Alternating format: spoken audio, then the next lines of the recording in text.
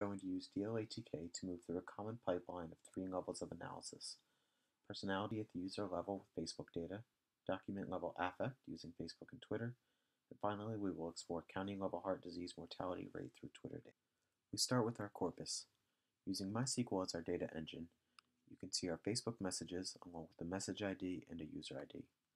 To extract user level n-grams, we specify the database, the corpus table, the level analysis, and then supply an action, in this case to extract 1 to 3 grams, and then combine everything into one 1 to 3 gram table.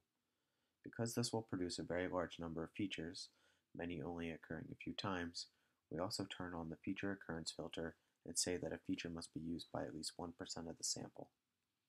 Features are stored by default in a sparse format with the group ID, or user ID in this case, feature name, value, here the n-gram count, and the normalized value called the group norm, which is the relative frequency.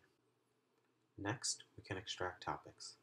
We use topic posteriors that we already have available in the same base command, except specify to add a lexicon feature table, specify its name, and that it will be weighted. To run differential language analysis at this point, we specify the extra-linguistic variables from an outcome dataset. Here you can see the user ID along with the scores for openness, conscientiousness, agreeableness, extroversion, and eroticism. Here we are using a hashed anonymous user ID. We specify the feature table we just created, the outcomes we want, controls, age and gender in this case, and ask for a correlation matrix as well as a differential word cloud.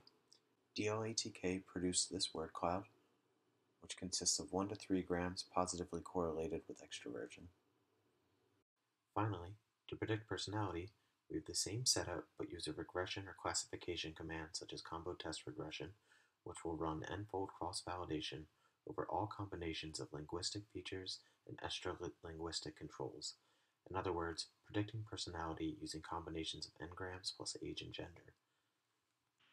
To switch to another level of analysis, we simply change the group by field.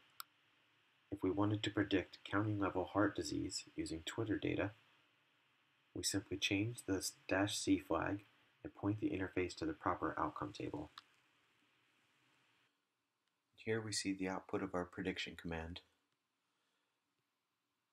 The first cross-validation uses just the Twitter language.